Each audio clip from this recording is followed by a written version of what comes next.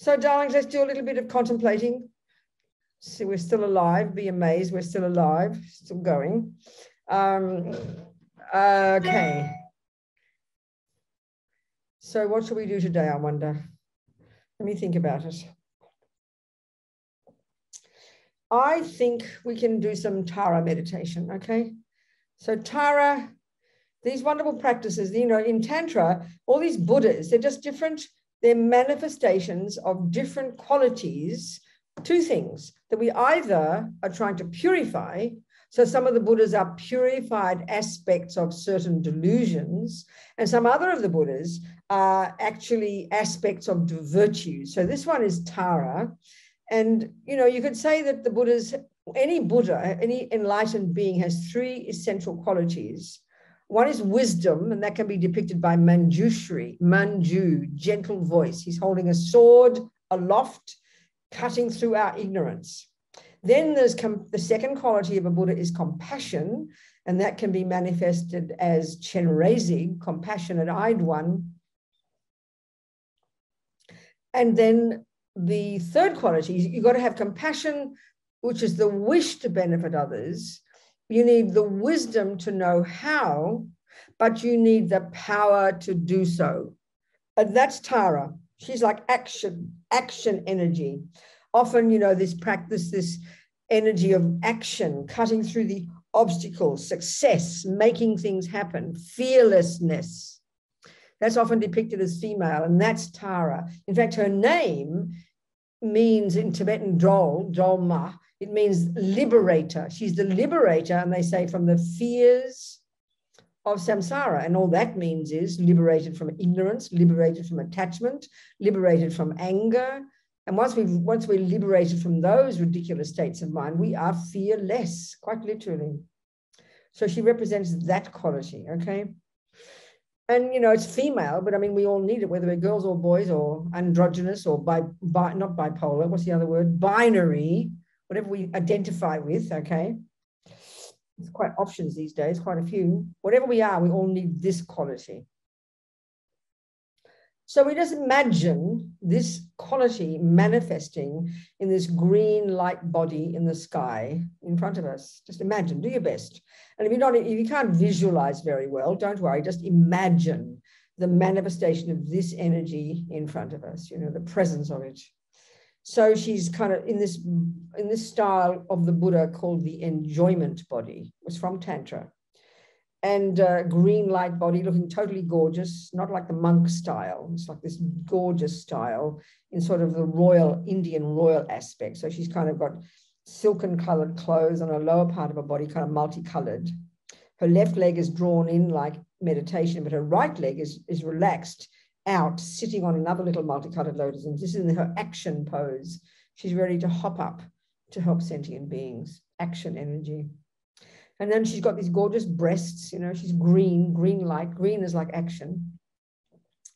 And kind of sort of vaguely shoals around her shoulder. If you see the pictures, you'll see what she's like. And then, you know, gorgeous, she's got this gorgeous face, and she's sometimes slightly fierce looking. Her eyes are slightly wide open, which is also part of her action energy. Like the Buddha, you know, his eyes are half closed, half open, which shows he's in the kind of meditative pose, you know, but Tara is action. So her eyes are slightly wide open. This also shows her kind of slightly kind of wrathful aspect. You wouldn't cross Tara, I tell you.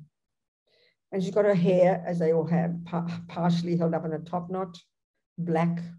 And you visualize, imagine the rest of it hanging down her back. Everything's crystal clear, not substantial like a statue. Radiantly beautiful. Her face is totally beautiful.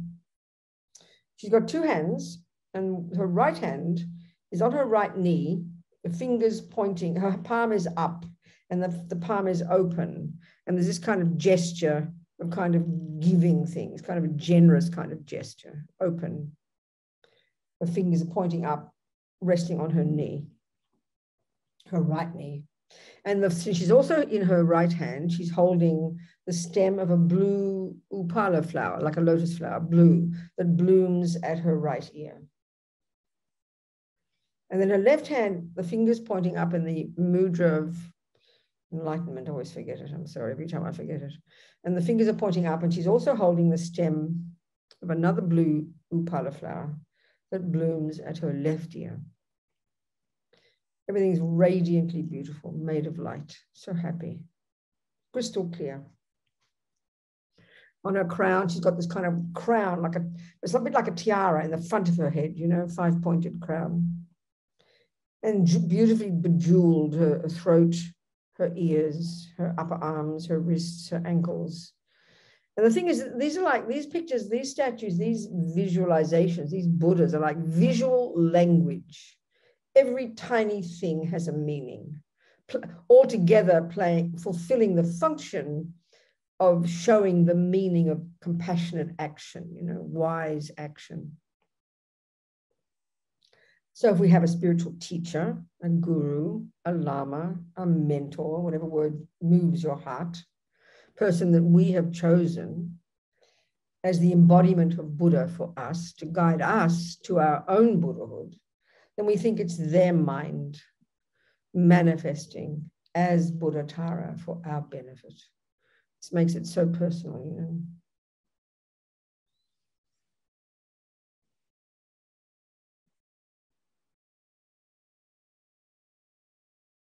Just imagine her there in front, very happily there to benefit us. That's her job. So now we visualize at her brow a white Om, at her throat a red Ah. Okay, if we know Sanskrit or Tibetan, great. If not, the Roman letters, Om, and then AH, Ah, and then at her heart a blue Hung, right? Representing enlightened body, speech, and mind. So now this is called the commitment being, or the Samaya being, our visualization, right? But sort of thinking it's not real Buddha yet. So what we do is we visualize beams of light, radiant beams of light going out from the blue Hung to all the 10 directions: north, south, east, west, northeast, northwest, southeast, southwest, and up and down. That's 10. Hooking the energy of all the actual Taras, all the beings who've become Tara, who are hooking the energy of the body, speech, and mind of all the Taras of the universe from their pure lands, from their abodes, hooking the energy of all these Taras, and all of that energy of the enlightened body, speech, and mind comes back with these beams of light and enters back into our Tara at her heart, completely transforming her into this amazing, radiant, even more radiant, more marvelous, more beautiful Zahung, Bamho, and they become non-dual. So now you imagine our visualization is oneness with all the Taras of the universe. Now she's the actual Buddha. Imagine this. So now we just express our reliance on Tara, on Buddha Tara, thinking we're going to do this little practice. We are doing this little practice so we can strengthen our own capacity to become Tara, so we can be exactly as Tara is, which is to be effortlessly able to benefit all sentient beings. So we become Tara so we can do exactly that job as quickly as possible, to become Tara so we can be of benefit to all sentient beings. So we do this practice and we rely upon her for this, and we delight in this. We delight in doing this practice.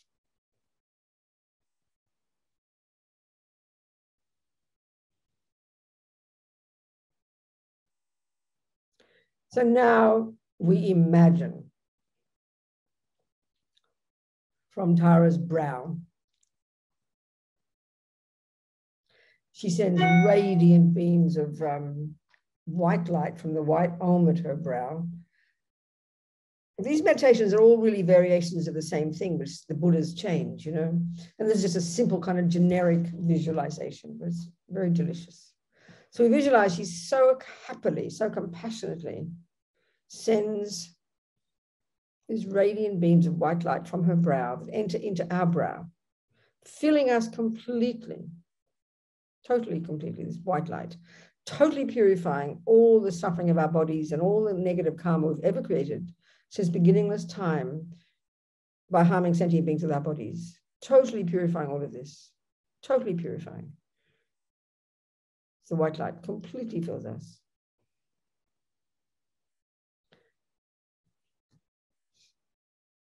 As we recite a few times, Tara, her mantra. And mantra is just the same. It's just the sound visual. It's the sound manifestation of the same energy as the visual one. Om Tare Tu Tare Tu Re Swaha. Om Tare Tu Tare Tu Re Swaha. Om Tare Tu Tare Tu Re Swaha. Om Tare Tu Tare Tu Re Swaha. Om Tare Tu Tare Tu Re Swaha. Om Tare Tu Tare Tu Re Swaha. Om Tare Tu Tare Tu Re Swaha. Om Tare Tu Tare Tu Re Swaha. Om Tare. The white light flooding into you, totally purifying. Om Tare Tu Tare Tu Re Swaha. Om Tare Tu Tare.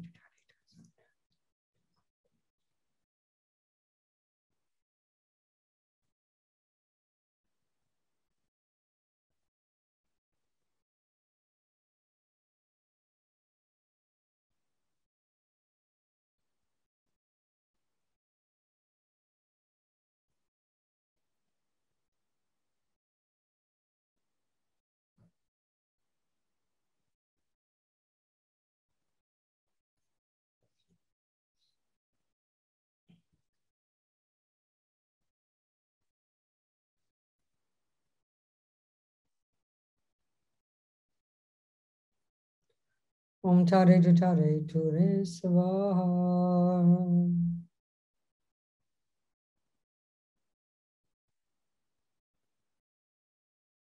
So now Lama Tara so compassionately this time sends the red beams of light, laser beams from the red at her throat, penetrating our throat, instantly filling us and annihilating all the nonsense of our negative speech, all the rubbish that just pours out of our mouths, uncontrolled, rabbiting on about nothing, all the harsh speech, the bad mouthing behind backs, the speech that's not true, all this speech that harms us and harms others. And all the karmic imprints and all the suffering as a result of this, all annihilated, full of this radiant red light filling us. How amazing. Om Tare Tu Tare Tu Re Swaha. Om Tare Tu Tare Tu Re Swaha. Om Tare Tu Tare Tu Re Swaha. Om Tare Tu Tare Tu Re Swaha. Om Tare Tu Tare Tu Re Swaha. Om Tare Tu Tare Tu Re Swaha. Om Tare Tu Tare Tu Re Swaha. Om Tare Tu Tare Tu Re Swaha. Om Tare Tu Tare Tu Re Swaha. Om Tare Tu Tare.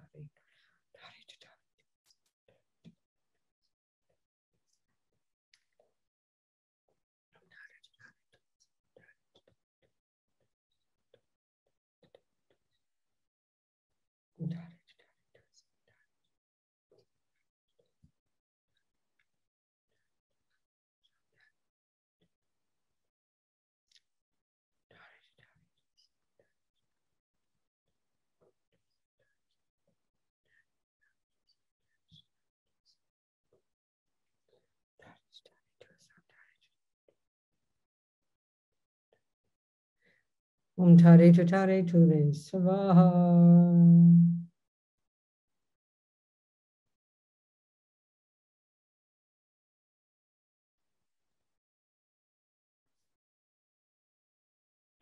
So now Lama Tara so compassionately this time sends blue beams of light, blue like the sky, penetrating, these laser beams from her blue hung penetrating our heart chakra, instantly filling us and instantly annihilating the delusions, the neurotic states of mind that are not at the core of our being, are not intrinsic, are not, and therefore can be removed. This is Buddha's amazing finding. These neuroses, these delusions are the source of our own pain and the source of why we harm others. Annihilated, can you imagine? Utterly gone, full of this blissful blue light. What a relief. Om Tare Tu Re Svaha. Om Tare Tu Re Svaha. Om Tare Tu Re Svaha. Om Tare Tu Re Svaha. Om Tare Tu Re Svaha. Om Tare Tu Re Svaha. Om Tare Tu Re Svaha. Om Tare Tu Re Svaha. Om Tare Tu Re Svaha. Om Tare Tu Re Svaha.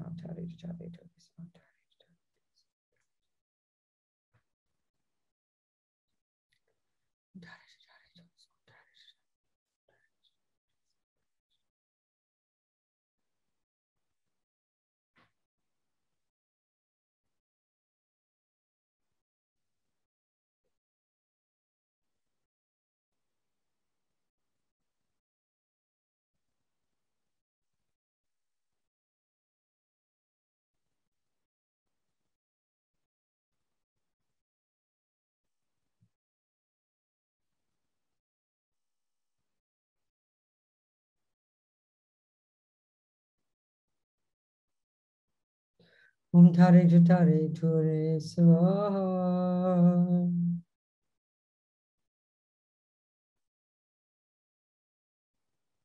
So now imagine they call this removing the obstacles to liberation. So basically, as a result of all our hard work, we've now cut the root of delusions and we've realized emptiness and perfected it, and thus achieved our own nirvana, our own cessation of suffering and its causes. But we can do more.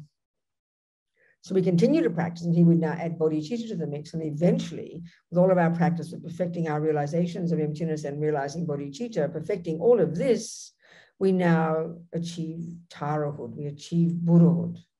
We remove the obstacles to omniscience. So this time, Lower Tara so compassionately sends the three lights together. White to the brow, red to the throat, blue to the heart, together. Imagining, purifying even these subtlest imprints in the mind, and now achieving on enlightenment, achieving enlightenment. How amazing. Om Tare Tu Re Svaha. Om Tare Tu Re Svaha. Om Tare Tu Re Svaha. Om Tare Tu Re Svaha. Om Tare Tu Re Svaha. Om Tare Tu Re Svaha. Om Tare Tu Re Svaha. Om Tare Tu Re Svaha. Om Tare Tu Re Svaha. Om Tare Tu Re Svaha.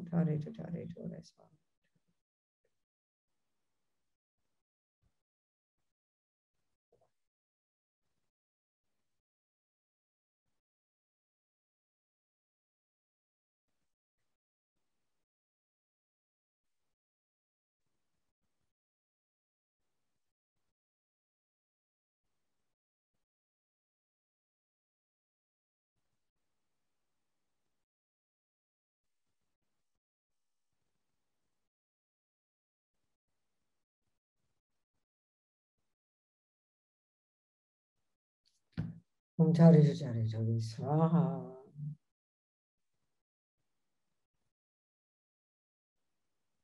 So now you imagine Lama Tara's lotus that she's sitting on, the multicolored lotus, and the lotus that her right leg is resting on, just dissolve up into her body.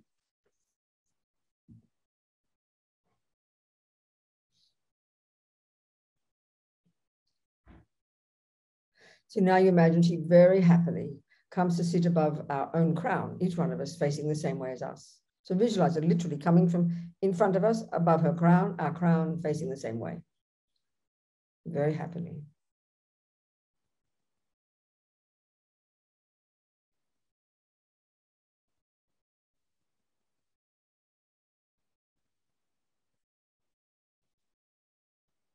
And now you imagine wanting to be oneness with our body, speech, and mind, so delighted, so joyfully.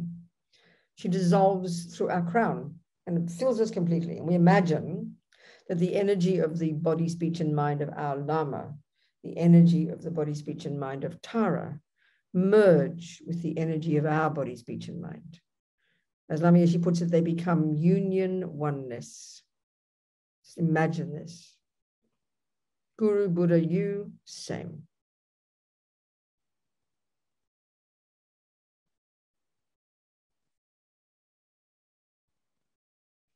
So now you imagine that you kind of expand to fill the universe. You visualize your own self expanding to fill the universe. It's vast, clear, radiant, blissful, no thoughts for about a minute or two. As big as the universe, the nature of bliss, and no thoughts, no thoughts.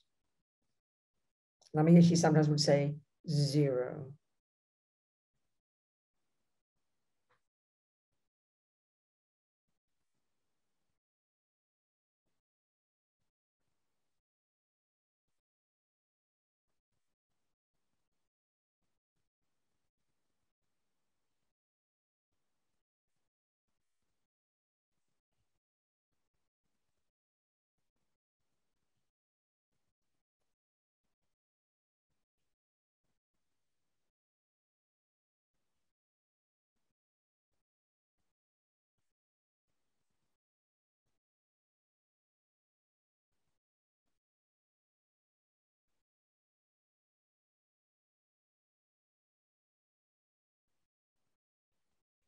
So then we think, well, we're Buddha now, but what good is that? What that's fine for us, but what about sentient beings? I mean, what has driven us, we can think, for countless lifetimes, practicing wisdom and compassion, what has driven us to become a Buddha is our wish to benefit others. So then, of course, we have to manifest to benefit them. So we now visualize all the sentient beings in the form of friends, enemies, and strangers, a really good combination. All the objects of our three delusions. Right in front, the objects of our aversion. You know, the ones who've harmed us, whom we don't like, who annoy us, upset us. To the left, our beloveds, the objects of our attachment. And then to the right, everyone else in the universe, 99.99%, all the strangers, all the objects of our indifference. Pervading space, in front, behind, above, below, to the sides, all other sentient beings. And we see them all in the form of humans, which is the form they can get enlightened in. But they each experiencing their own suffering from the different realms, you know. The whole of space form. Just imagine.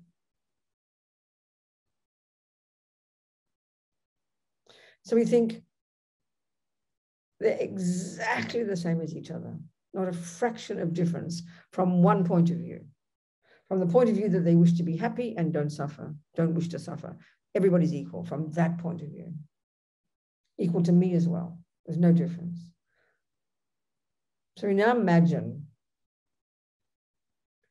from our heart, billions of tiny little green taras emanate out, entering into the hearts, first of all, the objects of our aversion, the objects of our attachment, and all the objects of our indifference, to all the sentient beings, billions of taras going out.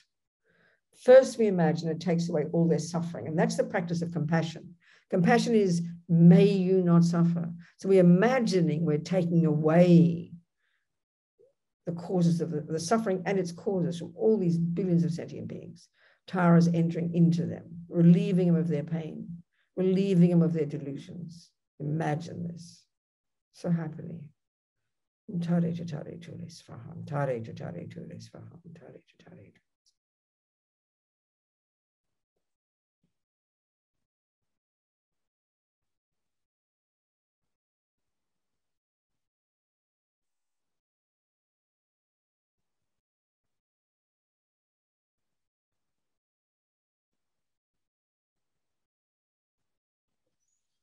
And then again, these taras are emanating out, billions of them from your heart, entering into all these beings, above, behind, below, to the sides, in front.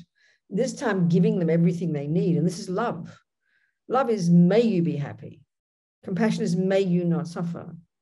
So now we practice the action of giving them happiness, which is the activation of love, giving them everything they need. The starving people, imagine them receiving food. Those who are sick, imagine being free of suffering and free of pain.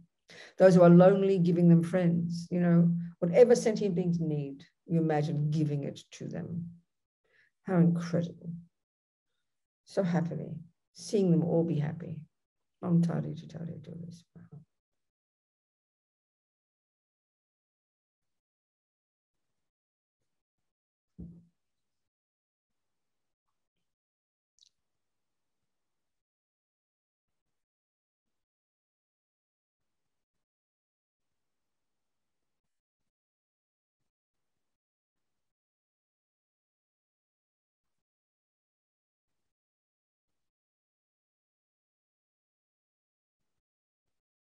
And now you imagine taras again going out from our hearts, this time turning them all into their own tara. They all manifest as tara. They all turn into green taras. See them all transforming. Om Tari Tari Tari. How amazing. Om Tari Tari Tari.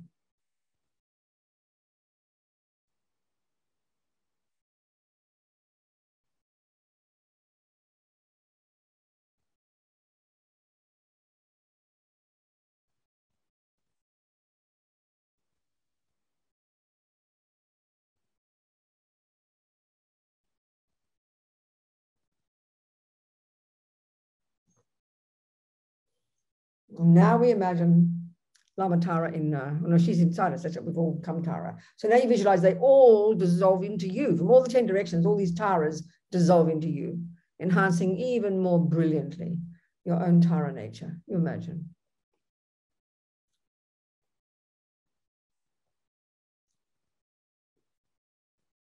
If you received empowerment, you can receive yourself as Tara. If you haven't received empowerment, you can imagine Tara as your nature. You know, Tara is at your heart. Imagine that.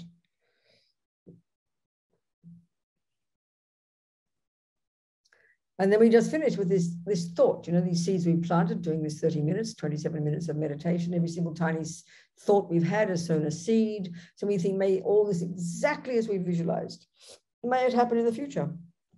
How amazing. As we visualized. And may bodhicitta grow in the hearts of all. And may we never give up, never give up, never give up.